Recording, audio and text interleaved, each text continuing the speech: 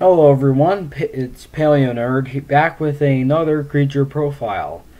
This time we'll be covering the giant, rather unique theropod, Elaphrosaurus. Specifically, we will go over the story of its discovery, as well as its classification, appearance, diet, environment, possible cause of extinction, and any appearances it has made in pop culture. To start things off, for anyone who didn't see my natural history video on ceratosaurs, Elaphrosaurus is a genus of ceratosaurian theropod which currently includes one species, Elaphrosaurus bambergi, or Bamberg's light-footed lizard, which refers to the fact that it is believed to have been a fast runner and honors Paul Bamberg, who financed the expedition that discovered the animal. It has been found in the middle dinosaur member of the Tendaguru Formation in Tanzania, which has been dated to the Cambrian age of the late Jurassic, about 154 to 150 million years ago, although fossils of another species or a close relative have also been found in the Morrison Formation in the United States, which is of similar age.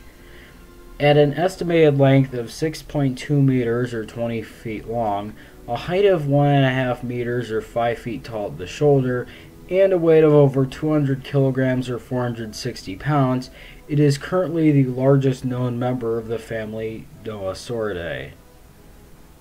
The first fossils to be attributed to Elaphrosaurus were discovered over a century ago, in 1910, and it would be described 10 years later in 1920 by Werner Janensch, a German paleontologist who was also part of the expedition that discovered the original fossils. However, when it came time to classify this new animal, poor Elaphrosaurus would be put on quite the roller coaster ride before landing where it is now. When Werner Janensch first described Elaphrosaurus in 1920, he had it placed in Coelurosauria, which at the time was a wastebasket group used to classify all small theropods regardless of their relations to each other. Then, 8 years later, in 1928, Franz Nopska placed Elaphrosaurus in the family Ornithomimidae based on its light frame and slender humerus. However, Janensch was quick to reject this placement, chalking up many of the similarities between Elaphrosaurus and ornithomimids as convergent evolution. Afterwards, Elaphrosaurus had been placed in Coeluridae, another wastebasket group, for much of the 20th century, and the ornithomimid theory was revived by Dale Russell in 1972 and later confirmed by Peter Galton in 1982. Then, in 1988, Georgios Paul suggested a position in Coelophysidae based on similarities in the fossils to that of Coelophysis. Other paleontologists gave it an ornithomimid classification throughout the 1990s until two studies, both led by Matthew Carano, one in 2008 and another in 2012, assigned Elaphrosaurus to a basal position in the clade Ceratosauria. There it would stay until 2016, when the subfamily Elaphrosaurinae was created within the family of Noasauridae within Ceratosauria. In this group was Elaphrosaurus, as well as Limusaurus, Spinostropheus, and other possible members throughout the Jurassic and early Cretaceous. While its exact relations within Elaphrosaurinae are unknown, Elaphrosaurus is likely closely related to Spinostropheus, another African Elaphrosaurian which preceded Elaphrosaurus, possibly even being an ancestor. As if constantly changing its taxonomic placement wasn't enough, Elaphrosaurus has also had a significant evolution in its appearance, or at least what paleontologists believe the animal looked like. Although not quite to the extent of Spinosaurus, Elaphrosaurus has gone through many changes, mostly in the head and arms. During the time when it was classified as a coelophysoid or basal ceratosaur, Elaphrosaurus was depicted with a decently large skull with sharp teeth typical for a theropod, accompanied by small clawed hands. As such, Elaphrosaurus was considered to be a predator of smaller animals during this time. But that all changed when the family Elaphrosaurinae was formed, and it was found to be closely related to Lemursaurus. Short breakdown of Lemursaurus: it's a small theropod that, when born, had teeth and was likely an omnivore, but it would eventually lose these teeth as it grew and take on a more herbivorous diet.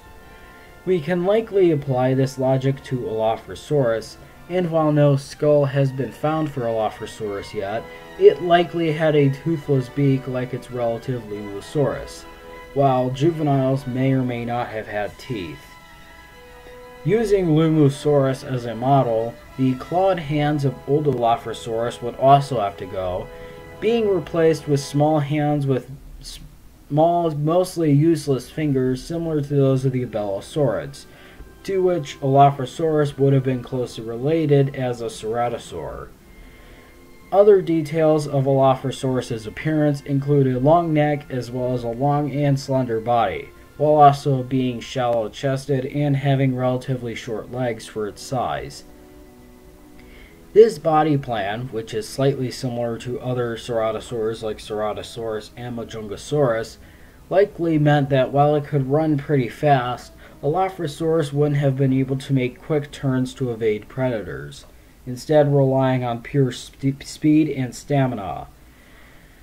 One final nail in the coffin of the old carnivorous Elaphrosaurus is that studies have shown that its neck was not nearly as flexible as carnivorous theropods, further suggesting that it is indeed an herbivore, or at least an omnivore.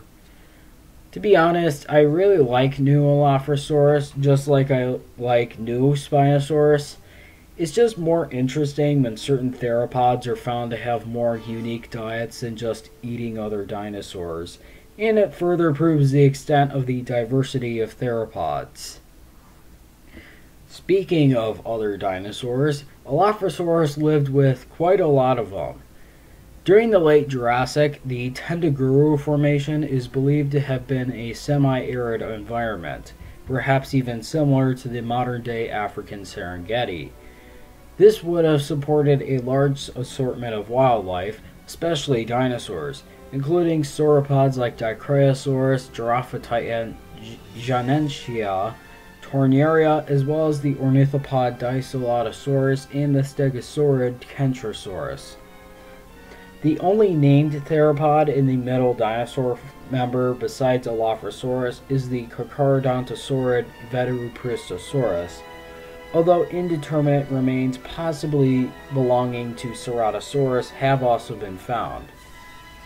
Other animals include the pterosaur Tendaguropterus, the crocodiliform Bernissartia, as well as a multitude of fish, mammals, amphibians, and even vertebrates like sea snails and ostracods, the last of which suggests that the formation may have been partially aquatic. As with most animals covered in these profiles, it's not really known how Elaphrosaurus went extinct, or whether it truly went extinct or simply evolved into another genus. In fact, Elaphrosaurus iguidiensis, a now invalid species of Elaphrosaurus, is known from northern Africa in early Cretaceous sediments, and may be closely related to Elaphrosaurus proper, although it is likely another genus. Aframimus from the Ellerhas Formation in Niger is another potential descendant of Elaphrosaurus, although Aframimus's exact placement in Ceratosauria is uncertain, and it's possible that it isn't an Elaphrosaurian. Still, with the potential descendants and the lack of a proper extinction event at the end of the Jurassic period, does make it possible that Elaphrosaurus simply fell victim to speciation and evolved into another genus, or several. However, that doesn't rule out the possibility that Elaphrosaurus did indeed go extinct, along with other Jurassic animals like Allosaurids and Megalosaurids, possibly due to a change in climate. Now, this is the part where I would cover the different movies, shows, documentaries, video games, etc. that Elaphrosaurus has appeared in, and briefly go over how accurate they are. And believe me, I would love to do that. But there's just one problem. Elaphrosaurus hasn't made any appearances in pop culture that I know of. The closest being that it supposedly appears on the holoscape in Jurassic World, but I can't really make anything out, and it doesn't really count since we never actually see the animal in the flesh. Well, I'm glad that means that we don't have to see the now inaccurate carnivorous Elaphrosaurus. It's also disappointing that we haven't been able to see the new herbivorous Elaphrosaurus on screen either. In fact, the only Elaphrosaurian to get any appearance in pop culture yet would be Mapusaurus, briefly in the National Geographic documentary Dino Death Trap. So basically, what I'm saying is, if anyone out there is making a new documentary, do us all a favor and include Elaphrosaurus and depict it accurately. I'll literally give out $2 to the first person to include Elaphrosaurus in a documentary if I have to, because this needs to happen. That wraps up today's profile, which was definitely a breath of fresh air compared to the utter confusion that was the Spinosaurus profile. Next up should be the scientific analysis of Jurassic Fight Club's 9th episode, Ice Age Monsters, followed by another creature profile on Mapusaurus. That's all for today. Be sure to like and subscribe. Hope you learned something new today. And as always, this is Paleo Nerd signing out.